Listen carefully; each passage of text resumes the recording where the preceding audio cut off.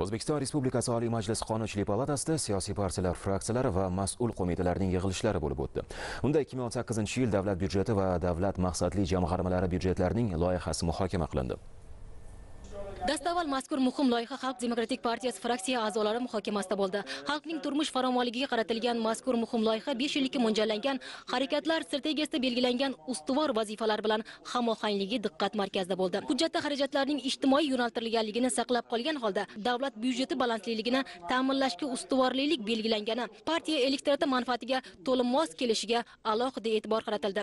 2018-yilgi soliq va byudjet siyosatining asosiy yo'nalishi O'zbekiston Respublikasi davlat byudjetining va davlat maqsadli jamg'armalari byudjetining umumiy miqdorining 55,8% ijtimoiy sohaga yo'naltirilmoqda. Moliyaviy hujjatda 2018-yil uchun soliq siyosatining asosiy yo'nalishlarida xo'jalik yurituvchi subyektlar va aholi daromadlarini soliq yukini yanada kamaytirish maqsadida foyda solig'i hamda davlat maqsadli jamg'armalariga ajratmalarning umumiy stavkasini pasaytirish belgilanayotgani O'zbekiston Liberal Demokratik partiyasi fraksiya deputatlarining e'tiborida bo'ldi. Milliy tiklanish demokratik partiyasi deputatlari bilan kechgan muhokamalarda arzon uy joylarini barpo etish bo'yicha maqsadli dasturlarni amalga oshirish, yo'l transport, muhandislik, kommunikatsiya va ijtimoiy infratuzilmalarni rivojlantirish hamda modernizatsiya qilish, aholini ijtimoiy himoyalash loyihaning muhim bo'g'ini ekanligini qayd etdilar.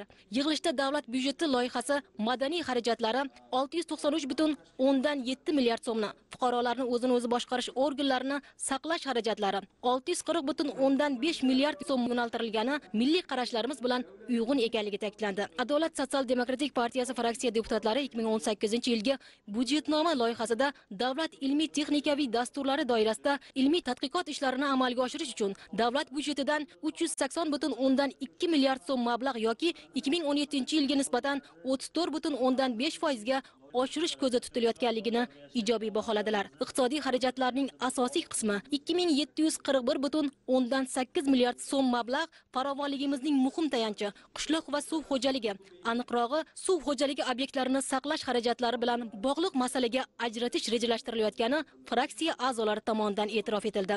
Ikki harakat deputatlari guruhi a'zolari 2018-yilda davlat byudjeti loyihasida atrof muhitni muhofaza qilish tadbirlari uchun yo'naltirilayotgan mablag'lar miqdori 307,1 milliard so'm ekanligi ahamiyatli deya baholashdi. Shu jumladan yangi tashkil etilgan toza hudud davlat unitar korxonasi orqali 2017-2021 yillarda qattiq maishiy chiqindilarni to'plash, saqlash, yo'q qilish va qayta ishlash tizimini takomillashtirish dasturi ijrosi uchun kelgusi yilda 163,2 milliard so'm yo'naltirish taklif etilmoqda. Deputatlar barcha jihatlarni hisobga olgan holda mutasaddi tashkilot vakillariga o'z mulohazalarini bildirishdi.